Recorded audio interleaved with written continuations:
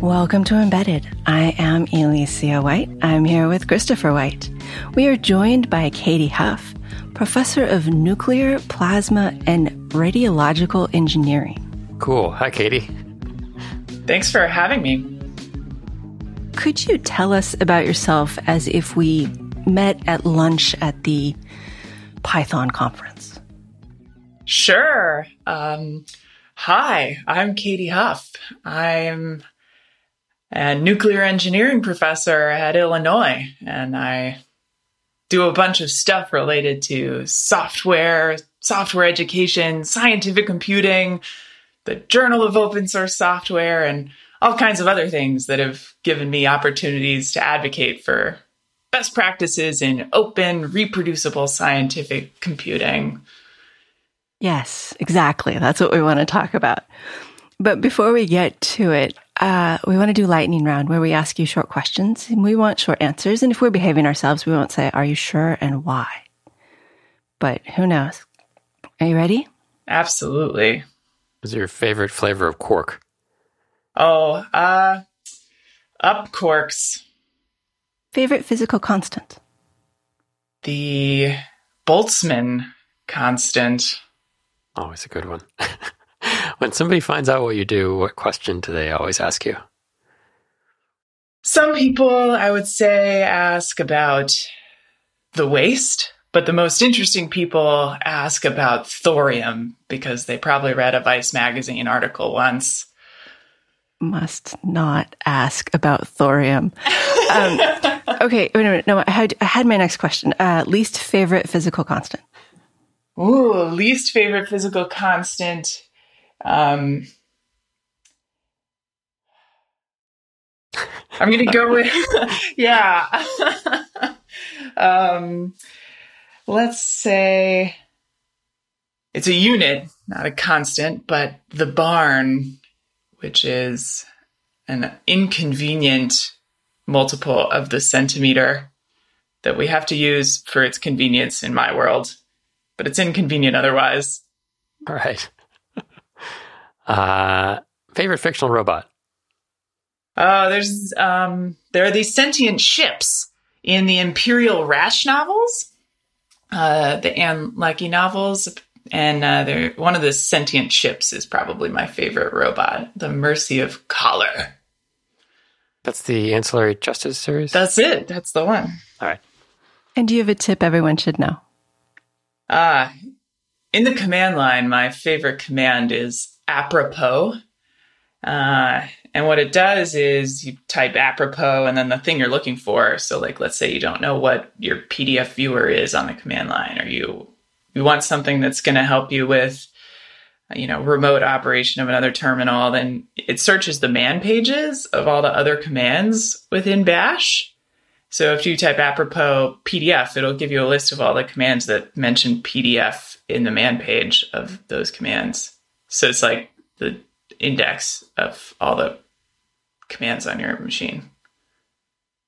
Cool. I'd forgotten about that. I'd forgotten about that too. That really is useful. I probably used it 25 years ago. Okay, so nuclear engineering. It sounds like a scary big thing. Is it? It is a big thing. 20% of our electricity here in the United States comes from nuclear reactors. So in that sense, it's very big. Reactors themselves are fairly big. Is it scary? I think for many people, it's scary. For myself, it's mostly a very fancy, well-controlled way of boiling water. And so it's not as scary, perhaps, as many folks have reason to believe and feel. It's just a friendly tea kettle. Yeah, that's right. It's a friendly tea kettle. Exactly. You taught nuclear reactor theory this last semester, if I read that right.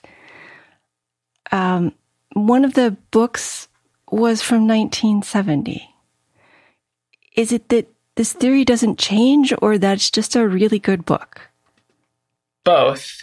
It is a very good book. The canonical book in this field, Bell and Glasstone, I think is the one you're thinking of. And it is so good that it was sold out, and our American Nuclear Society had to start reprinting it in paperback just to satisfy the needs of undergraduate and graduate students.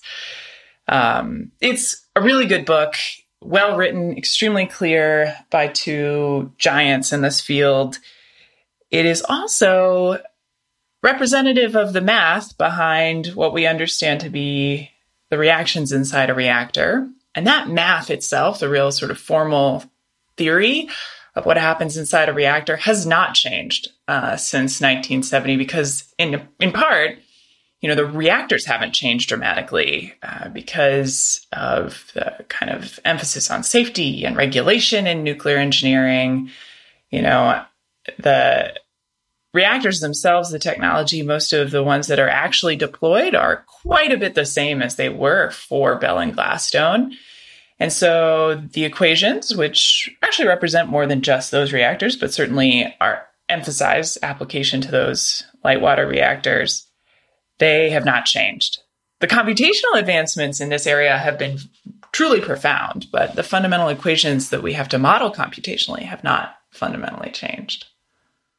How much of a class like that is learning the equations, and how much is learning the safety structure that goes around nuclear reactors? Gosh, what a phenomenal question. The class itself is focused on the neutron transport equation, as well as some kinetics and dynamics. So let's back up and see what that means. So the class focuses on figuring out the neutron transport equation, which involves how many neutrons are in a reactor, where are they, where are they going, what energy do they have, at what angles are they moving, at what velocities, etc. And that is a 7-dimensional equation at its most fundamental. And so it takes a while to discuss and understand it. But discussing and understanding that equation allows us to understand the dynamics and kinetics in the reactor. So the way that accidents proceed, or the way that fuel changes over long periods.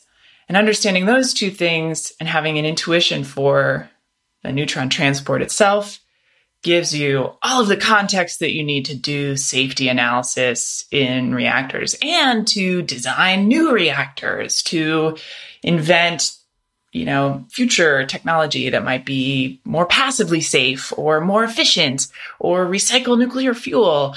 So all of those things come into the equations if you teach it right, which I've been trying to do. We shall see. I'm a young professor, so I have only taught this course once, but I will teach it again and again for many, many years. I'm going to ask a question that I've always wondered since I've got you here.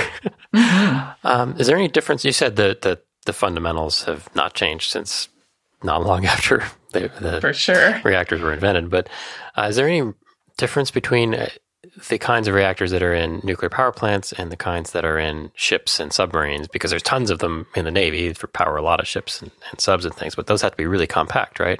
Yes, absolutely. They are somewhat different. They have the same type of coolant, and I believe generally, a lot of this is classified, but my understanding is the same type of fuel. But the fuel has higher enrichment. All right. What is enrichment?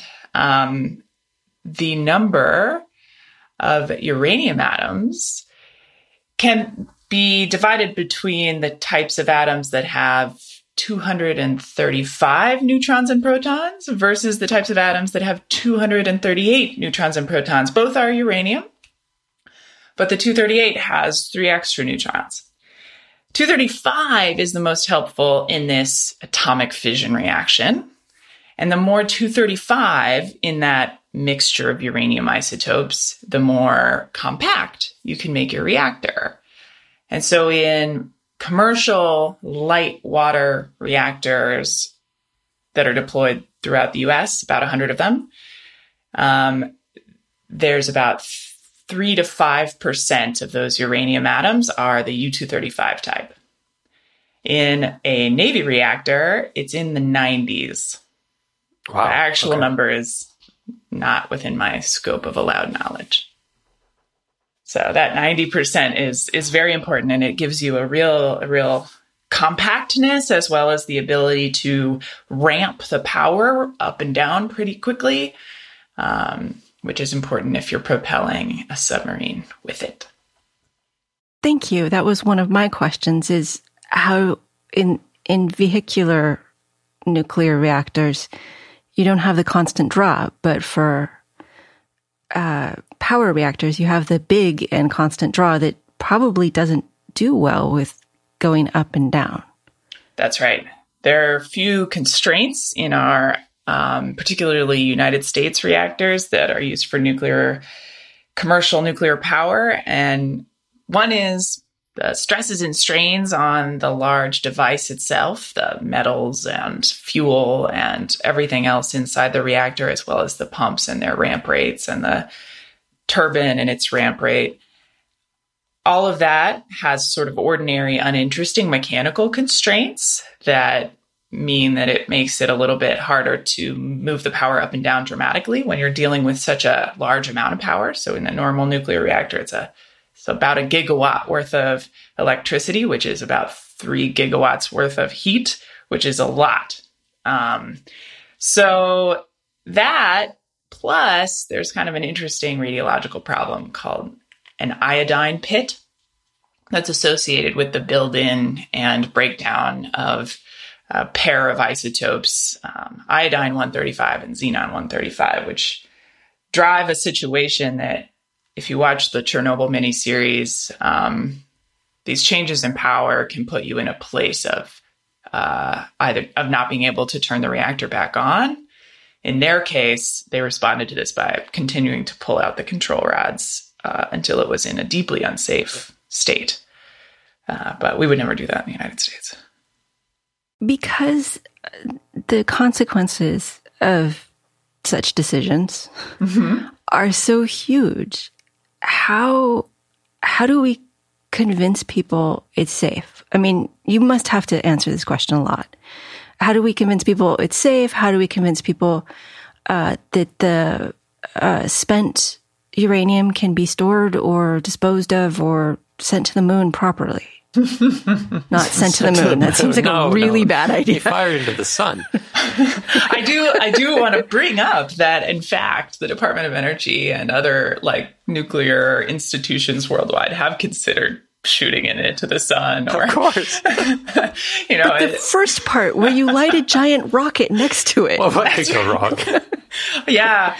So I think the way to think about this is actually kind of tied to that question around the moon and the sun and whatnot. The appetite for failure in the nuclear community is practically zero. We look at numbers like 10 to the negative fourth in terms of, the likelihood that an incident will happen. And we say, well, 10 to the negative fourth, that's way too high. We really want everything to be 100% perfectly safe. And so we have a strong nuclear regulator in the United States. And what has resulted from that, in fact, is that, while there have been 3 major nuclear incidents in the world, 3 Mile Island, Chernobyl, and Fukushima, the real impact, the public health impact, as well as sort of the actual danger of a nuclear reactor is incredibly low compared to any other energy source. So other than geothermal energy, nuclear power has the lowest deaths per terawatt hour, even if you include all the, people who died at Chernobyl and people who maybe got latent cancers because of Fukushima or Chernobyl. Now, no one died at 3 Mile Island and no one got any latent cancers, so that's not very interesting. But because we keep those deaths extremely low, our deaths per terawatt hour are lower than any other energy source, including solar, right? People fall off their roofs, putting in solar panels at an alarming rate to anyone in nuclear power. People die installing wind turbines and plenty of people get cancers from fossil fuel emissions, as well as, explosions on oil rigs like the Deepwater Horizon, right? And if you do the math, then look at how many deaths per amount of energy that you produce, nuclear wins. Is that just a psychological thing where, like, the number of deaths from coal is huge, right? Massive. But it's slow, you don't see them, whereas anything that happens with nuclear is by definition a disaster focused in a location. And is that just the way we process negative events? Yeah. What a great question. So there's actually some interesting scholarship around this, and I would direct you to some of the work by folks like Dominique Broussard at Wisconsin and many others who have studied the way that our understanding of a technology, as well as our, not just our understanding, but our familiarity with it, whether we understand how a car works or not, we're very familiar with it and we're comfortable getting in our car every day, even though it's like one of the most dangerous things that we do. And maybe we would be less comfortable living near a nuclear power plant, but in fact, the radiation is like negligible. You can't detect it above background, that sort of thing. We have a relationship with dread and things that we don't understand, and like sort of feeling that the consequences of something might be dreadful, that we don't get on planes, even though, they're actually very safe. Like the FAA regulates planes. Now, nuclear power is regulated much more strictly than the FAA regulates planes. But yeah, it's about dread. It's about our feelings. It's about our psychology. And I think a lot of people see the interpretation of the media and think, oh, well, how many people died at the Fukushima nuclear reactor incident? Well, 0 people died from radiation exposure. 0 people got radiation sickness. There's one person who has been awarded some compensation. He was a worker at that plant and later got lung cancer. Now, the Japanese government assumed that lung cancer could have been from Fukushima exposure, so they awarded his family a great deal of payment, which I think is appropriate. But the reality is the most likely cause was that he was a smoker. Yeah, it's weird because I grew up a few miles from San Onofre nuclear power station, and it was always really scary as a kid because they made a big deal out of it. There were sirens in all of our towns that they would test every year, and sometimes we'd remember they were supposed to go off, and sometimes we wouldn't for the test. And so, you'd be in school, and these air raid sirens would go off, which weren't air raid sirens. They were San Onofre evacuation sirens. And so there was this whole thing that this is this dangerous thing in your backyard, and it could do something horrible at any moment. And I don't think there was any education back then of like, look, this is really, really safe. There's a lot more big risks every day. It was always, hey, that thing you pass going down I-5, that looks kind of funny. That's really scary. Yeah, so I think it's weird how the communication, I think, is difficult. Yeah, the Songs plant, that San Onofre plant, did have sort of, there's 100 plants in the U.S., and there are a couple that, have had problems in general. Yeah. And I think, one of the biggest issues around Songs was around, the anti-nuclear protests around Songs started in the 70s, right? But it wasn't really until somewhat later that, evaluation of their earthquake safety came into question after Fukushima. But the NRC eventually, re-estimated that the likelihood of an earthquake intense enough to cause any kind of core damage was 1 in 60,000 or something. And that kind of statistic isn't particularly interesting to the people who live nearby who want it to be 1 in 0. And I think that's valid. Or I guess 0 in 60,000. That's what I mean. Right. Yeah. But they also had a radioactive leak inside the containment shell, which is extremely unusual. And I think it was appropriate to shut down that plant. Okay. Nuclear aside. Yeah. You mentioned in your introduction that you want to make science easier to document. Yeah. More reproducible, more open, more transparent. I really think that science isn't science unless it's in the open and you can prove to yourself that it was true. I think that kind of thing we've seen in reproducibility crises across many fields, and in a field like nuclear engineering where safety and uncertainty have such an important role.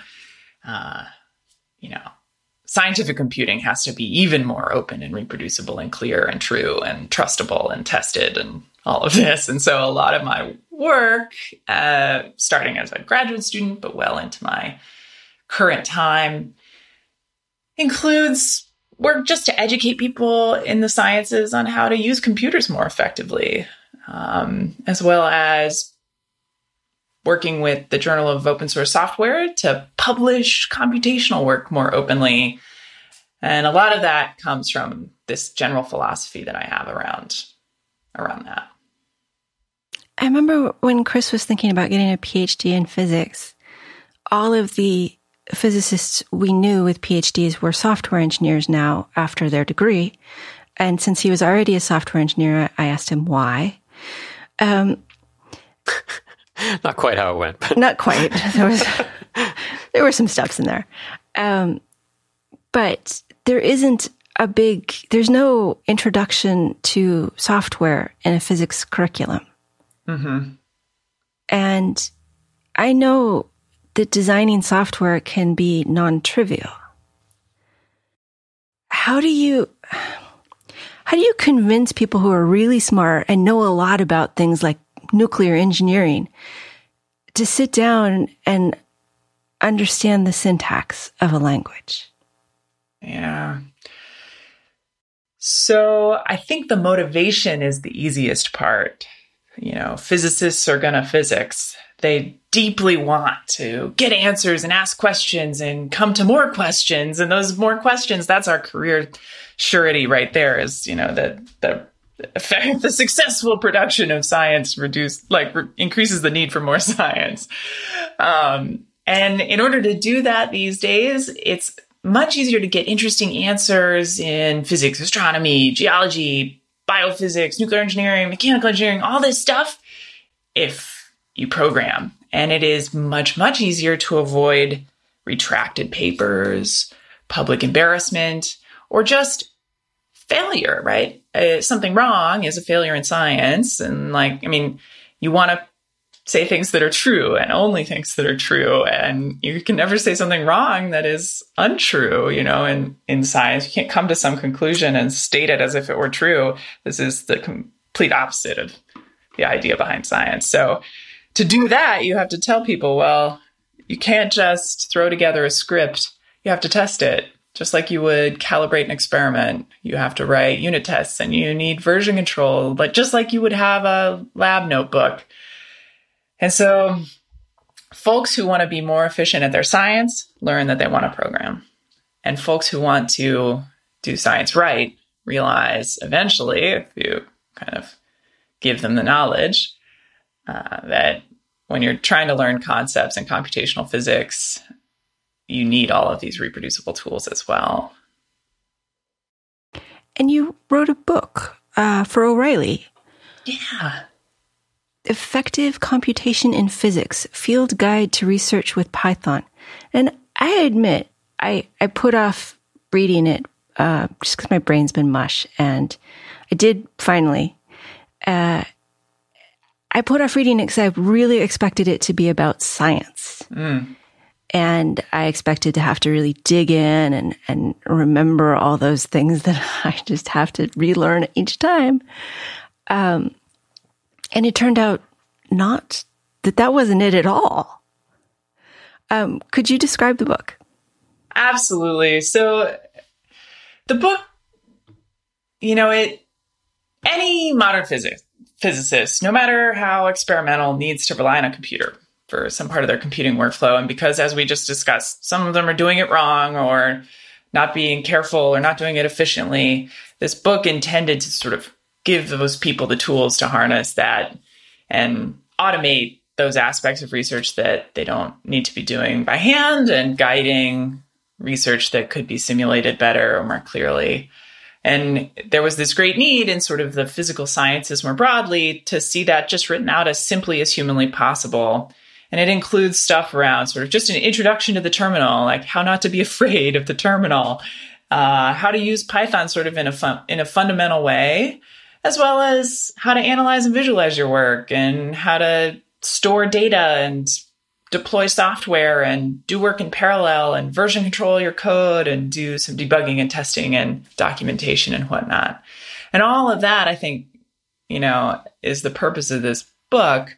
And it's because its audience is physicists and physics-related fields, we have this emphasis in the title that is a little bit false. We're not really teaching physics in it, It's just the computational tools at the level that a physicist is ready to hear them. And that was it. It was a lot of Python. It was a lot of here's how you use a terminal, why you would want version control with some pretty amusing examples of lost work. How did you learn this?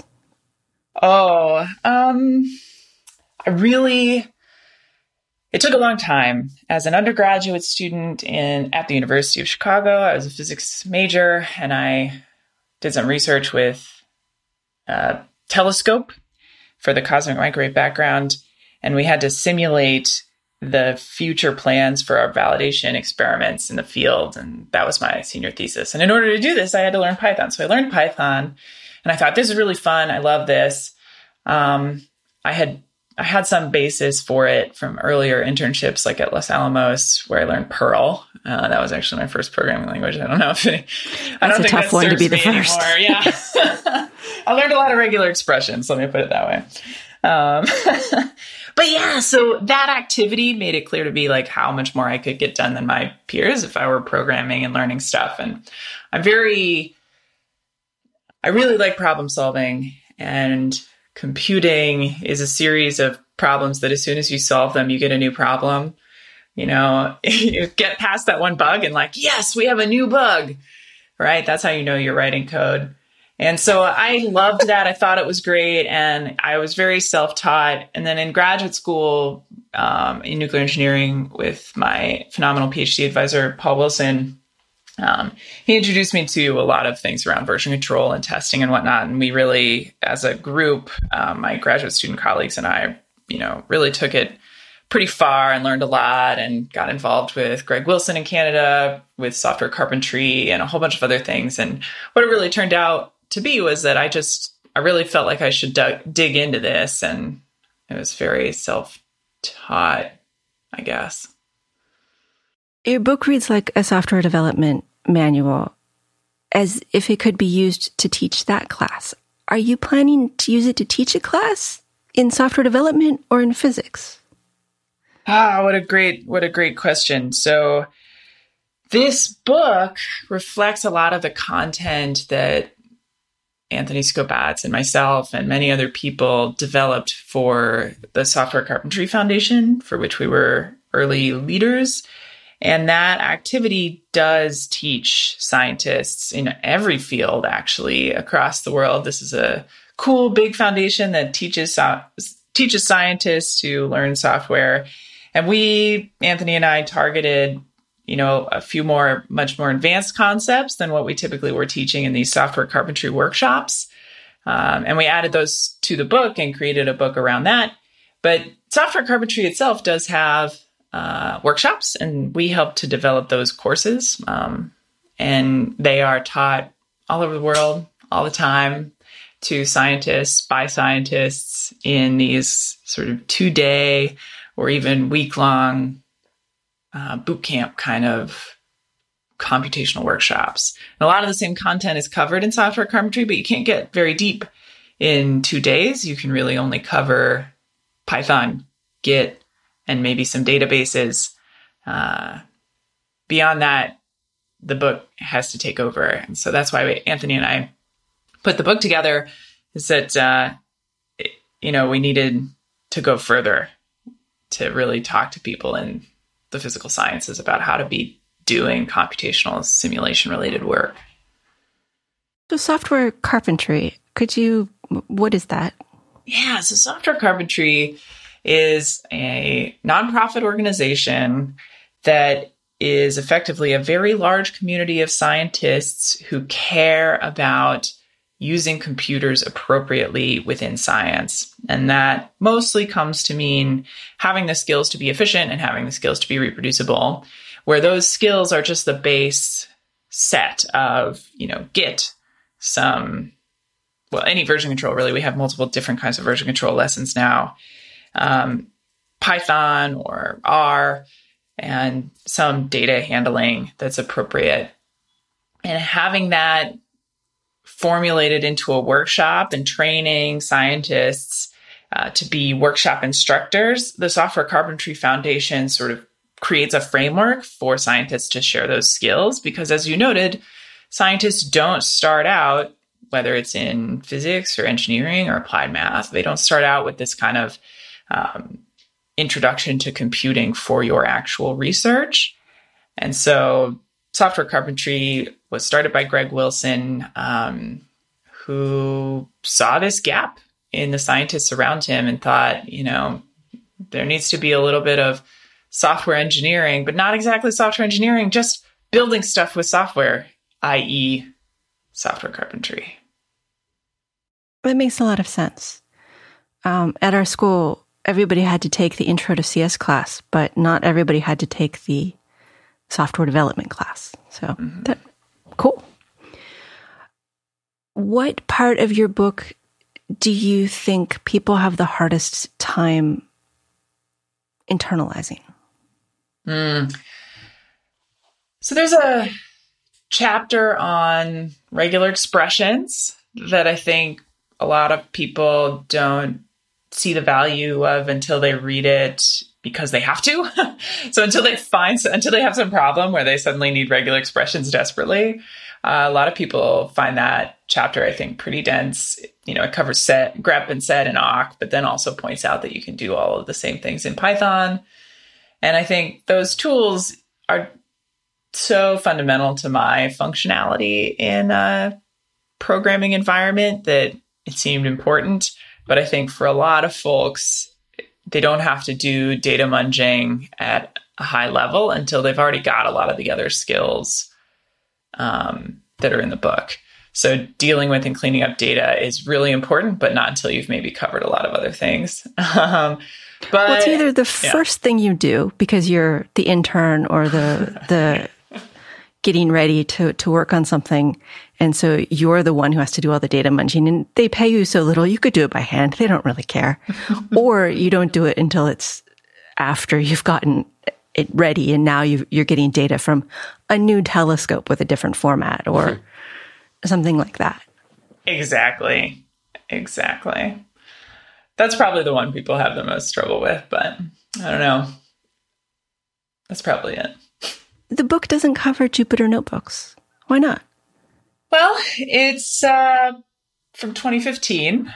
And while we like Jupyter notebooks, and they were around then, they didn't represent to Anthony and I the kind of work that needed to go into a real distributable package in a testable scientific environment. And we see a lot of value in Jupyter notebooks for prototyping, communicating, even documentation. But Jupyter notebooks themselves can be problematic if you would like to then distribute them and build on them and extend them in a open source Python package for science kind of a way. The rigor can be lost occasionally in a Jupyter notebook.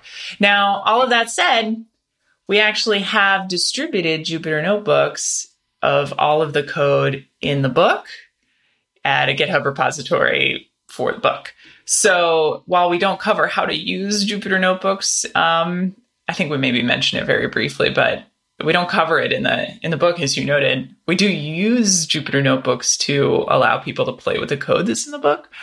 So yeah, we see a lot of value in it, but I don't know that so I think we at the time really didn't want to encourage folks to spend all of their software engineering time for their scientific software in Jupyter Notebooks. Okay. And that makes sense. I mean, I like Jupyter Notebooks, especially if I'm going to talk to somebody about this, if I'm building a case for something or writing a report. But even then, many times it's importing a library that I wrote elsewhere just to show it off. It's a nice front end. It's good to develop stuff in, too, as you work through it, because then you can document at the same time. But you wouldn't deploy a Jupyter Notebook. People do, but I wouldn't. It would be harder. Yeah. The hacker within. Mm-hmm. I kept seeing this as I was researching. What is that? So this actually answers your question about how I learned most of this stuff. It's the true answer is that when I started as a graduate student in the research group of Paul Philip Hood Wilson at the University of Wisconsin, he encouraged us to, break things and try to program and embrace some part of ourselves that was interested and willing to tinker, even if it felt a little dangerous. And that he described as the hacker within ourselves. And so my graduate mentor encouraged myself and many of my graduate colleagues, Milad Fatnashad, Anthony Skopatz, and many others, to find the hacker within ourselves. And in order to do that, we created a little student org at the University of Wisconsin where we would meet and eat lunch or pizza or brownies or beer or whatever we felt like at the time. And we would talk about the newest, coolest thing that we had learned while trying to do our computational research. And it morphed into something that really captured a lot of best practices in reproducible scientific computing. And it was a really intense, kind of fun group of people who were interested sometimes in, writing little snippets of goofy code together that did strange things, or having, collaborative workshops and setting up lectures by people we thought were really amazing in the scientific Python community. And that student org kind of proliferated to other institutions. It was at Illinois by the time I got here as a faculty member. And, I brought it to Berkeley. Some other folks brought it to Australia, actually. There's a whole bunch of places where there's a hacker within contingent. The idea is graduate students don't have a place to learn some of these little skills like apropos, right, in the command line. Who's going to tell you about that? It should be some community of other people doing scientific computing. And that's what the hacker within intended to be. It's a little weird. Reproducible scientific sounds, very on one side, on the same side as nuclear engineering. And hacking and breaking things seems a different thing. Don't cross these streams. Yeah, I generally think of hacking as, using someone's really unique technical knowledge to creatively overcome some problem, right? And I recognize, and many others recognize, that, hacking can really evoke a lot of other things, even bad actors. But, maybe think of this as the white hat hackers of science, right? Unless you're ready to try to break your code, you're really not ready to say that it's working. Because the whole activity of unit testing and continuous integration that you need in order to really feel sure that your code isn't rife with bugs, in order to do that, you have to be testing your code. And in order to write tests, you have to have this kind of creative hacker within yourself that attempts to break that code. That's an interesting point of view, that if you aren't ready to try to break it, it's not really done. That's why software development organizations have separate testers, right? Because developers are often so bad at testing their own code because there's that little, I don't want to break it instinct, right? And I know how it works, so I'm going to follow the garden path because that's what's there. And I know you what don't it's even supposed see. to do, so I'm not even going to try to do anything that might be a little out of scope. That's exactly right. And it's sort of putting on the white hat and deciding how am I going to find the bugs in my code. You have to pretend that you're trying to break it. So what research are you doing now? Oh, man. So I have a bunch of graduate students. They're so phenomenal. And they're doing work modeling and simulating some really interesting multiple physics coupling inside fancy molten salt reactors and gas-cooled reactors and mini micro reactors.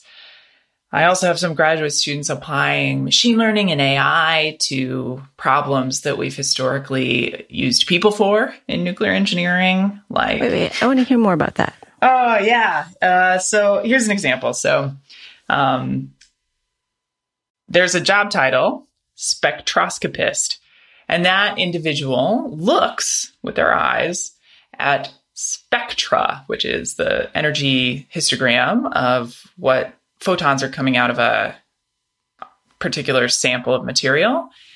And that histogram, that spectra, is going to give you a notion of what isotopes are in there, because isotopes emit gamma particles, photons, at specific energies. And you can identify what isotopes are there by what energies you see in that histogram.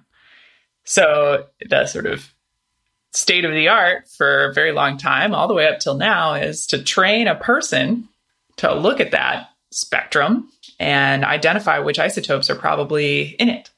Now, there are plenty of computational methods to pull out signals, and there's, region of interest methods and library methods and all kinds of sort of uninteresting methods. But it seemed like the kind of thing that's kin enough to image processing and image recognition that we should try machine learning on it. And to great success, my very first graduated PhD student, Mark Kamuda, successfully trained some neural networks that perform as well or better than existing computational methods for this purpose. And you can use this kind of thing to identify an unknown radioactive source in a shipping container or something like that, even if your signal is pretty lousy.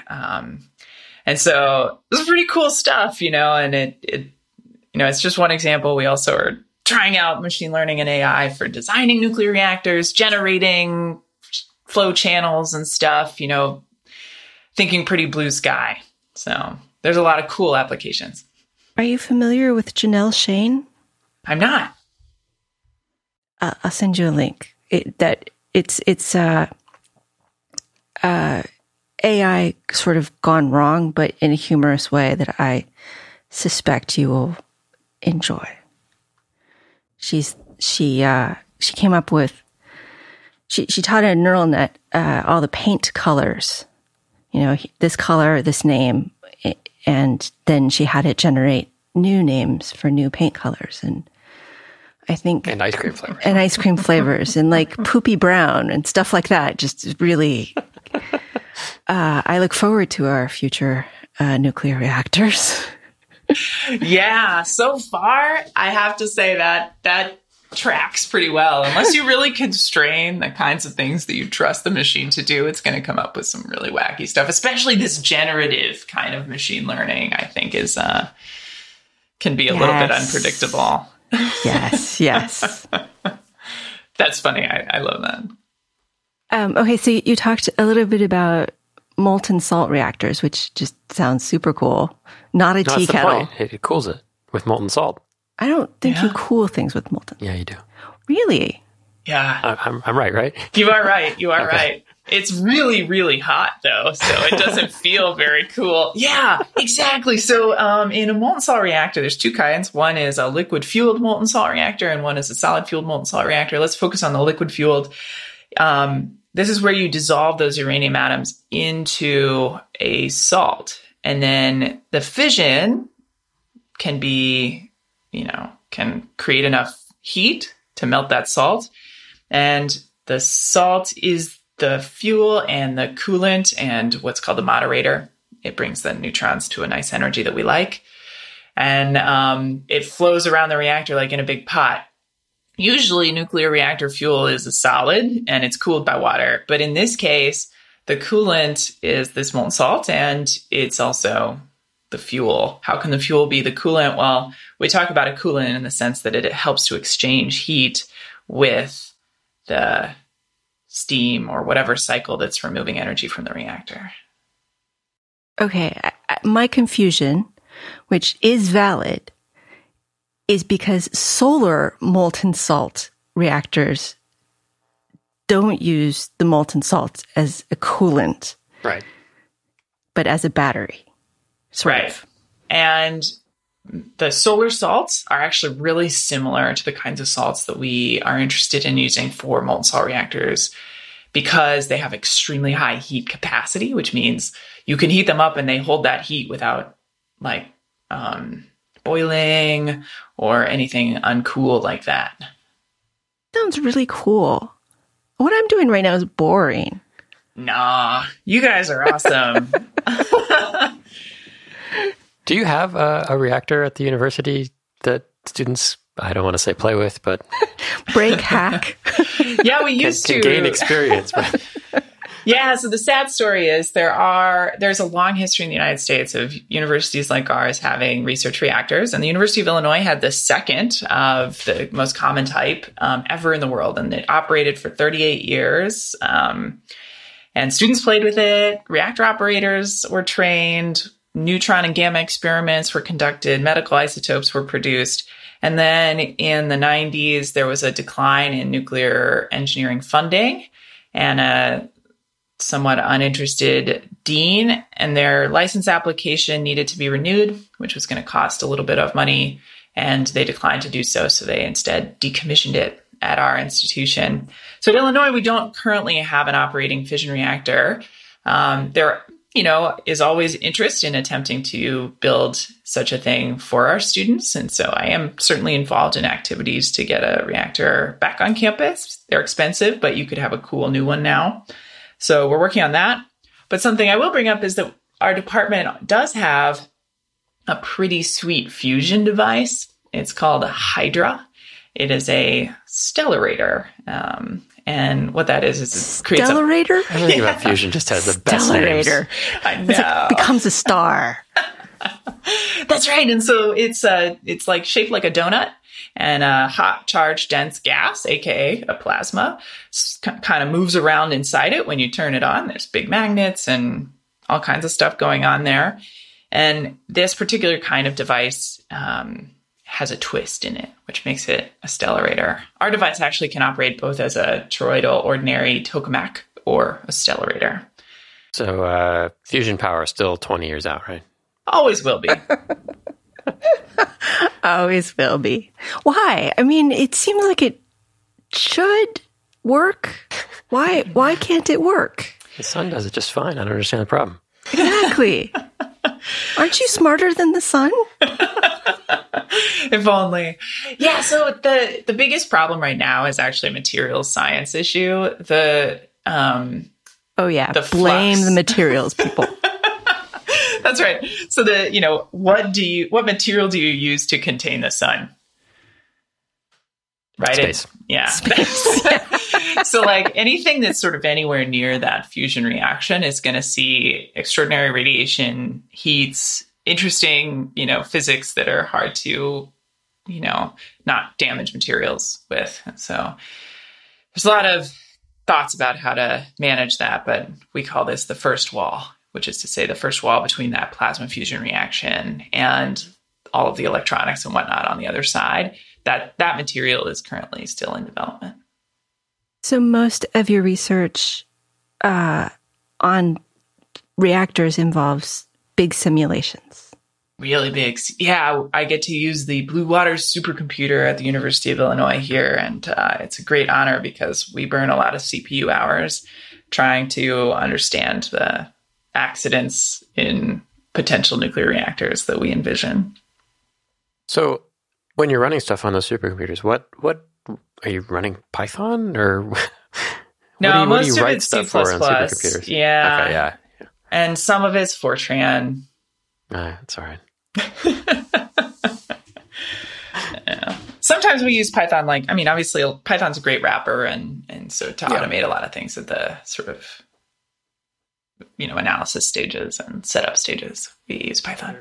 Are there physics packages beyond NumPy and SciPy and things that you use, or is that kind of Yeah, absolutely. So some of my most valuable time, I really love working on a couple of Python packages for nuclear engineering. One is called Pine, the Python for Nuclear Engineering package, and it's, really useful, and it does all the little things that nuclear engineers need that no one else needs, like converting from barns to centimeters. And it also has a lot of sort of fun algorithms that, again, only nuclear engineers need. And then a package called PERC, which is for reactor kinetics, that I built as a postdoc and stuff like that. So nuclear engineers have a few Python packages that are pretty specific to nuclear engineering. Awesome. Yeah. Are there Python packages that you use that maybe aren't for your discipline?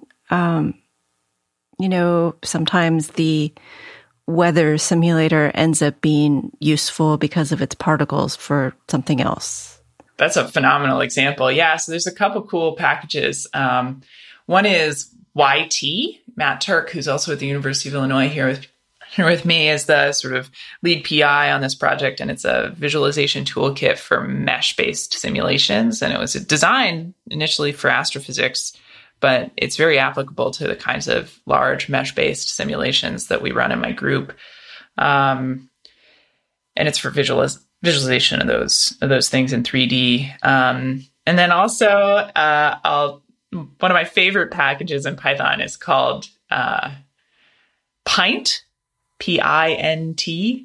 and it's a unit library, and I just love it. Why? Because of the Barnes thing? Kind of that. Yeah. One of the biggest, I don't know. So I'm not sure what happens to like web developers and other kinds of software engineers. But the most common failure mode of a graduate student doing an analysis is some total screw up of units. And Pint gives you a nice sort of sanity checker, and it can make sure that you aren't misconverting units and, getting answers that are 6 magnitudes off. That would have been useful for some of those Mars rovers that missed. Yes. Although if you're going to call your rover Beagle, I have to tell you, I've had a Beagle. It's not going where you want. Certainly not to Mars. Do you do any hacking now? Oh, it depends on what you call it. But, the sad story is that I do a lot of oversight of other people's super cool hacking. Being a professor is like partly Peter principle, You do really well at research and write papers really nicely, and everyone eventually decides that they're going to give you a professorship, and then you watch other people do those things and make sure that they have sufficient funds to do those things, and you make sure that they're doing them right, and you give them ideas for the projects that you would love to do. Give away all your fun ideas. Yes. That's right. But, I am really enjoying it. And if you include all the cool work that my students are doing, we do a lot of cool hacking for projects around micro reactor deployments, advanced tiny reactors that could be really neato, and nuclear fuel cycles that could recycle nuclear fuel safely and securely, and all kinds of sweet stuff like that. What's a microreactor? I mean, how big are we talking? Drone size? Yeah, so they can be as small as like the rectangular container on the back of a 18-wheeler. Oh. So that like... like a shipping container almost. Yeah, like a shipping container, exactly. And ISO standard. That's what you're calling micro. Oh, heck yeah. A normal nuclear reactor is quite large. And to sort of... yeah, I hate to say it. They're pretty big. But that's a tiny reactor in our book. The very tiniest reactor in the world would be about the size of a grapefruit. The Godiva device is an example of this. It's just pure, uranium or plutonium. But you shouldn't touch it. Right. And so to control such a thing, you need a whole bunch of other gadgetry. Definitely shouldn't eat it. Yeah, definitely no eating. It's not chocolate, and it's not a grapefruit. That's right. And if it's blue, run away. Yeah, so, you need all this other gadgetry for the safety aspects and the cooling aspects and the removal of the heat to turn it into energy and that's usable. And all those gadgets take up space. Yeah, it's not grapefruit size then, is it? No, I'm afraid not, no. So what do you think, what does the future hold for nuclear power? Because we aren't making a lot of new reactors. As you mentioned, the regulatory hurdles are very stringent, and it doesn't seem like there's a lot of push for that. It does seem like a good part of the solution to like carbon emissions and stuff, but it doesn't seem like it's moving forward anymore. Is that true, or? Yeah, so in the United States, there are 2 nuclear reactors under construction in Burke County, Georgia, at the Vogtle Electric Generating Plant. There are already reactors there. These would be units 3 and 4. That activity has been, as could be expected because of our regulatory environment, somewhat over budget and somewhat over schedule.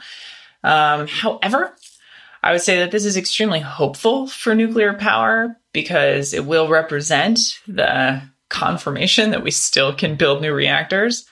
There is a lot of hope there. And I think, it's important to think about the magnitude of what these devices represent. 2 nuclear reactors is like, I don't know, it's 2 gigawatts of electricity and, it's, thousands upon thousands of solar panels and whatnot. So it's, you can think of this as just, a really large contribution to our nation's carbon-free infrastructure. And it is happening, and they're very close to completion. They really probably would have been completed like very, very soon, but they've had to reduce their staffing because of the coronavirus in the last few months. Sure. Yeah. So there's that. I would say continuation of that size of reactor being built in the United States is mostly constrained by the capital costs. And after the current changes in our economy, I'd say the likelihood of even more of these would be low. So I have a lot of hope for small modular reactors, of which at least one is currently in, it's being built very soon, is the NuScale plant that will be built out in Idaho for the Utah Generating Company. So it's a very new small modular reactor design, came out of Oregon. And I don't know, I think that's the future because it really reduces the capital cost. It allows you to build the modules in a factory, rather than custom on site with thousands of people. I think that's the future, is these much smaller devices that can be built in a factory and deployed to where they need to go. Cool. Well, Katy, do you have any thoughts you'd like to leave us with? Well, I just want to say that in this time, we are seeing the importance of science, statistics, and exponential functions. And I am hopeful that although it's a really sad time for many people, that we'll leave this with a better understanding of, at the very least, exponential growth, which will help people understand science. So I'm very hopeful right now at the amount of science in the news, even though it's very distressing science. And I hope people gain a literacy and a respect for scientists over this period. I hope so too. Our guest has been Dr. Katy Huff, an assistant professor in the Department of Nuclear, Plasma, and Radiological Engineering at the University of Illinois at Urbana-Champaign. Thanks, Katy. Thanks very much. Thank you to Christopher for producing and co-hosting. Thank you to our supporters on Patreon for Katy's mic. And thank you for listening. You can always contact us at show@embedded.fm or hit the contact link on the website, embedded.fm. And now a quote to leave you with from Paul Dirac. In science, one tries to tell people in such a way as to be understood by everyone something that no one knew before. But in poetry, it's the opposite. Embedded is an independently produced radio show that focuses on the many aspects of engineering. It is a production of Logical Elegance, an embedded software consulting company in California. If there are advertisements in the show, we did not put them there and do not receive money from them. At this time, our sponsors are Logical Elegance and listeners like you.